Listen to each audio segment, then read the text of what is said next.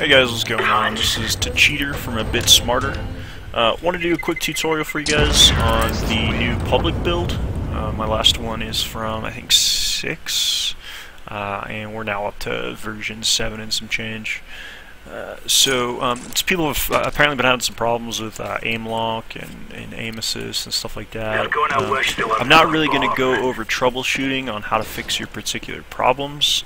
Hopefully if you use my settings it'll just work for you. I've already tested these in game and they work great, no problems, etc, etc. So hopefully they work for you too.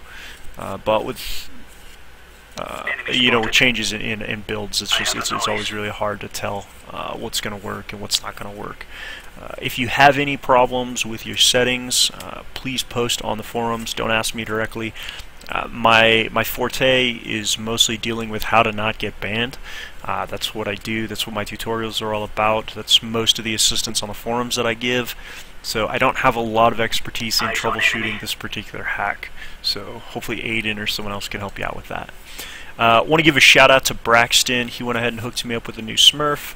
A lot of people have been asking me, so I figured I'm just going to put it in the video. I've posted it on the forums. I've posted it in private messages.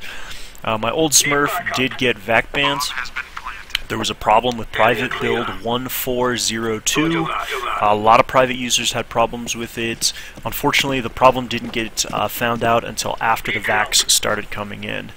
I was part of the delay VAC wave, so I got VAC'd on the 19th of February, and the last time I used my account was on the 16th of February, so I know for sure that it was 1402. 1402 is the only build that anybody should be worried about, and if you're public, then it doesn't affect you at all, because this problem had nothing to do with public, it was only private. So, Braxton was nice enough to hit me up with a new account, so I do have a new Smurf.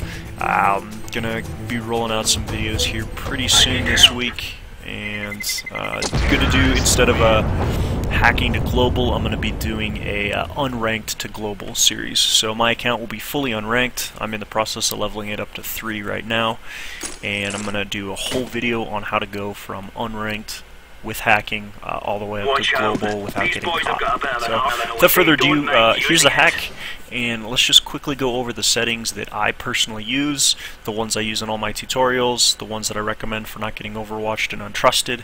Go check out those tutorials as well, because it's going to use the exact same settings as here, so you're going to be able to use the exact same techniques. So first off, you're going to click on aimbot right here. You're going to make sure aim lock is selected. I don't ever use aim assist on the aim lock. I use mask spotted, but BSP and honestly no visibility are fine. Sometimes I like no visibility because it gives me a little more control through smoke sprays. Always pick enemy by distance personally. Aim type always hold 100% of the time. This is the most important setting right here.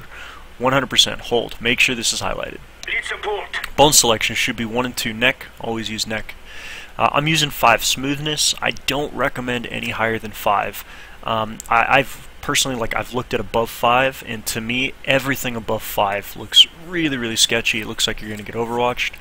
5 is just perfect. It gives you a lot of control, and you really have, to me at least, it looks legit when I'm using 5.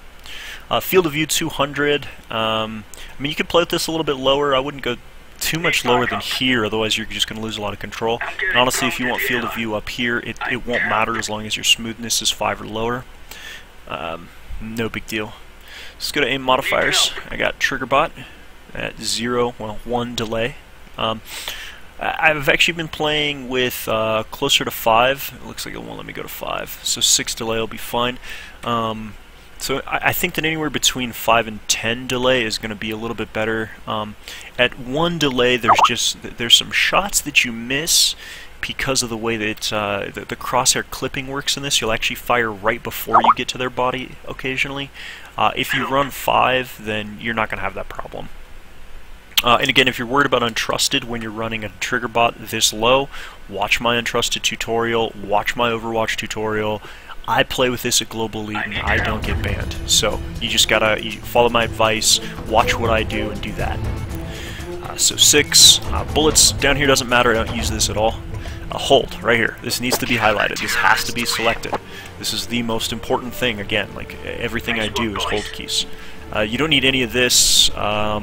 It's flash check's really bad, I think, when you're using a hold key, because you can, if you get flashed, just let go of your hold key. But if you can kind of see, if you can see just a little bit, then you can put your hold key back on, and then you can get a kill when normally you'd be able to get a kill anyway. So I don't use slow aim, don't click this. I use no recoil, so make sure that's on, and turn it up to, default's 99, I think default is more than, 99 is more than good enough. You don't need the full 100. As people pointed out, with 100 you're a little more likely to get untrusted. 99 will help a little bit, and again, untrusted tutorial will go over how to avoid untrusted at this high recoil. So then I use ESP, make sure glow ESP is highlighted. I use team ESP and health ESP. Enemies checked, I think, looks right. Friendly, enemy, there we go, yeah. That'll just let you change your colors around and whatnot. Performance doesn't really matter. Mine's pretty low just because I don't think you need it super high. Everything else is off. Everything else on the hack that I did not just go over is off. So, aimbot. Click aim lock. Mask spotted. Distance, hold, neck, 5. 200 or more is fine. Aim modifiers trigger bot. Anywhere between 5 and 10 is fine. Hold key. No recoil. As high as you want it. ESP. Click glow ESP. Click health ESP. Click team ESP.